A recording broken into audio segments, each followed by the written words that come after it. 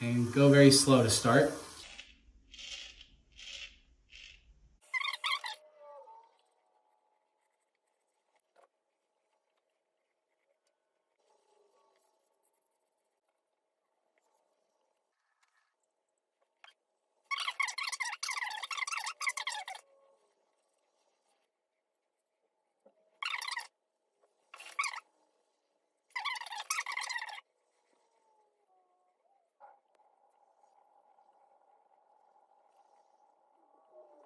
Hey, what's up everybody? It's Gabriel here with Natural Whetstone Sharpening, and today I'm going to show you guys a little straight razor refresh on this absolutely lovely huge block of Wyoming jade. This is a stone that I harvested after many weeks of searching out in the fields of Wyoming, and I'm not kidding when I say that I searched for weeks and weeks before I found this stone. So jade is a stone that's really renowned for how dense and hard and fine it is, and that lends it to be an absolutely incredible sharpening stone. Today I'm honing a straight razor, and this razor was just starting to tug on my last couple shaves. So when your razor is starting to pull, here's how you refresh it when your strop is no longer cutting it. So just very gently back and forth. I'm gonna hone until I feel my razor starting to stick to the stone. Now, jade can be polished to a mirror level finish, but this stone I have sanded to about 325 grit, and then I've sharpened on it quite a lot and let the surface load with steel.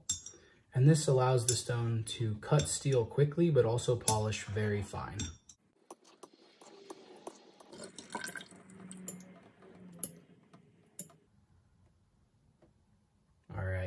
There's that sticky feeling that you get.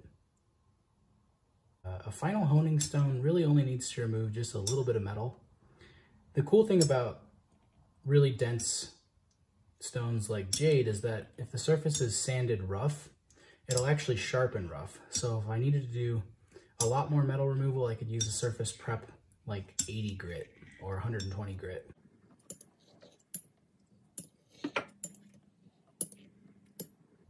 But today I'm using this semi-fine preparation that's been loaded with steel. So it actually acts ultra fine, like 30,000 grit or beyond approximately. And that's a pretty fair ballpark because that's about as high of a polish as this stone can take if you buff it with a 0.5 micron compound of diamond grit or chromium oxide. It'll get a really nice mirror shine. Kind of like this corner of the stone over here. You can see that it's got that really glassy finish to it.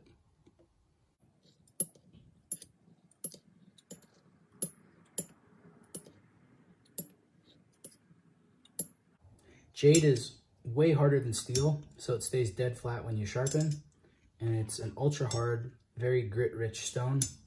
So you never have to worry about flattening it again, and you can't gouge into it. So this lends for a surgical level of finish on this razor. So now that I've touched on the finishing stone, I'm gonna use this old school barber's strop. The back is flax linen, and the front is a horse shell hide. The brand is Red Imp. If you can score one of these on eBay and clean it up, it's one of the best strops you can get. So, quick tip on stropping, always set your razor down spine first, then lower the blade and move away from the blade only. Go slow? But not this slow. That's too slow. You want a little bit of friction.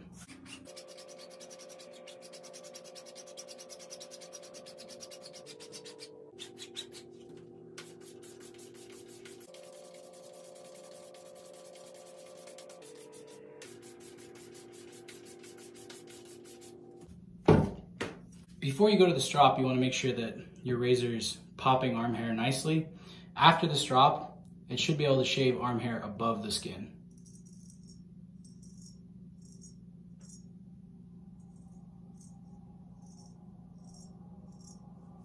So that's called tree topping, and when your razor can tree top arm hair like that, you know that it's nice and sharp.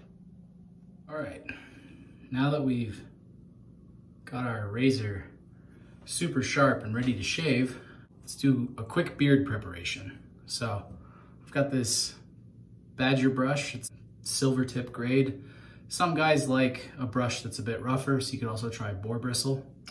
And I've got Katie's Bubbles Le Marche de Rosage. I'm probably totally butchering that because I don't speak French.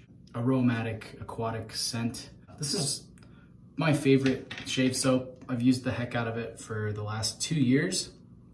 And this is really probably the most economical way to use a shaving cream. Shaving cream cans just don't last that long, and then you're, buying tons of cans and throwing them away. And honestly, soap is the way to go. I've found that this is my preferred way to do it, and exfoliation and beard prep with the brush really is the best. So we want hot water,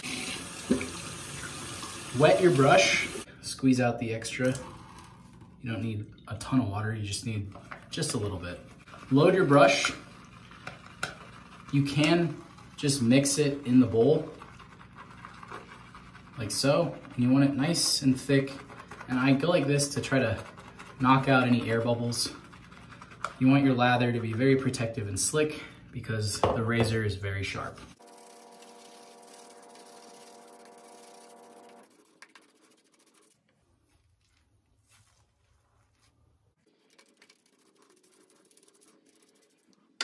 I recommend a microfiber towel or some other towel to keep on hand because you don't want your fingers slippery. So you really want to get your hand nice and dry. And then heat up your razor blade. Again, not scalding hot, but pretty hot. 2 fingers on either side of the tang, like so. And go very slow to start. With your opposite hand, reach up and stretch your skin. And make very gentle strokes. The weight of the razor is what does all the work.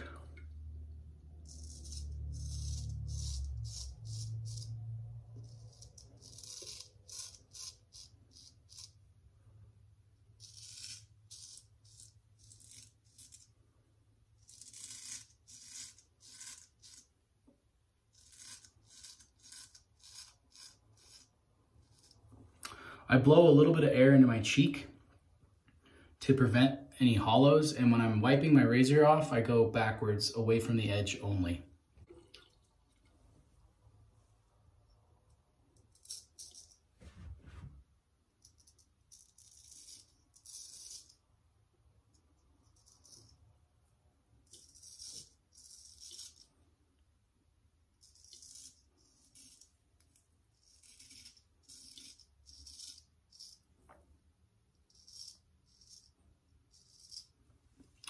You want to keep the razor at a low angle to your face. And if your razor is tugging, then sharpen it some more because it should be effortless. That's how you know your razor is sharp enough. I keep maybe 2 spine widths of angle, no more, no less. Too steep and you're going to cut yourself. Too shallow and you're not shaving the hair off right at the skin.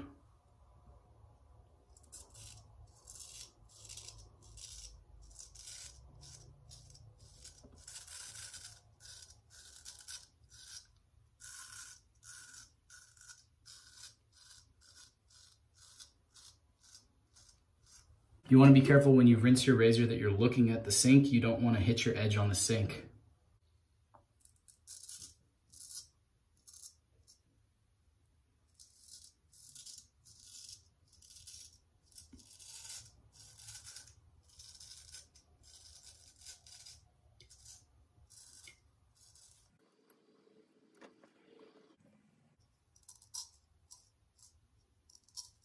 So navigating the upper part of the face is the easiest.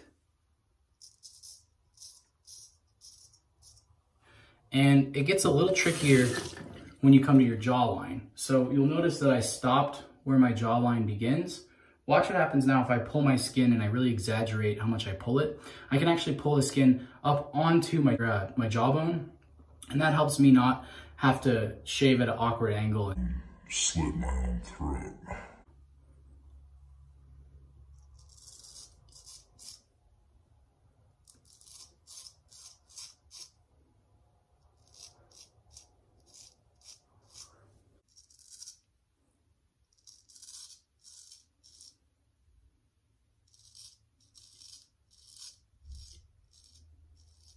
The chin is tricky and it just takes practice. Go slow and you won't cut yourself.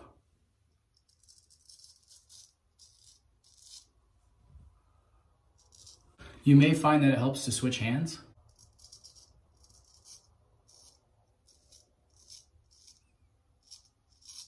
Very, very light, gentle strokes. The razor does all the work.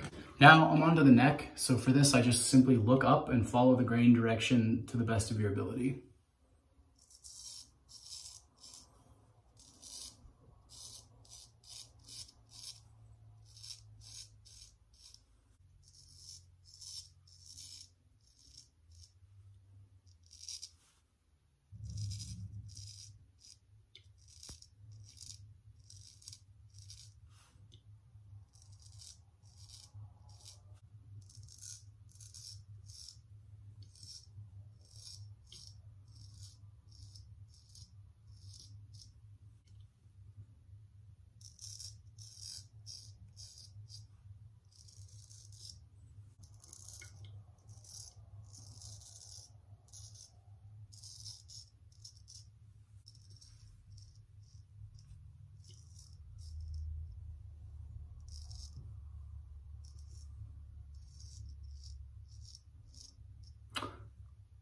Earlobes and behind the jaw are where I've cut myself the most, so just take extra caution and try to turn your head and flatten your skin, and that'll help you have even surface to go over.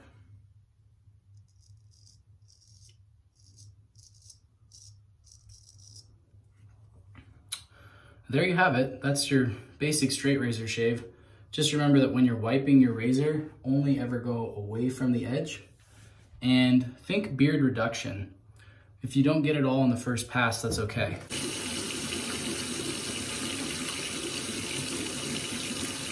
Just go slow and steady and take the most care with when you first set your angle and first touch to your skin. I find that straight razor shaving is very gentle on my face because the edge is so keen and it gives very minimal irritation. And with a little bit of practice, you won't cut yourself.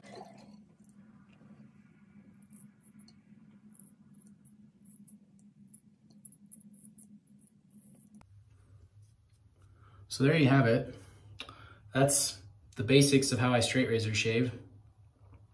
For razor aftercare, you want to ensure that your blade is totally dry and then apply a light layer of mineral oil. And as long as you take care of your blade and use good sharpening stones and good stropping technique, one straight razor will take care of you for the rest of your life. And with discipline and practice, you won't be afraid of it anymore. On your first shave, you might feel a little shaky and a little nervous, and that's normal. Just go extra slow. And if your lather starts to go dry, re-lather mid-shave, and it will really help you.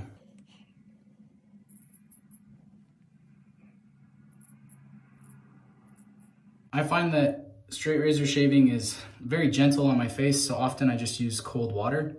But today I'm gonna use a little aftershave. So I've got the matching one to my soap, and I'm just gonna put a little cold water on my face first.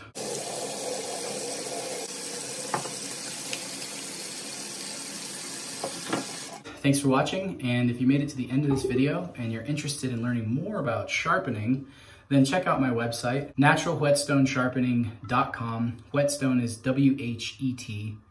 It's Old English for working stone.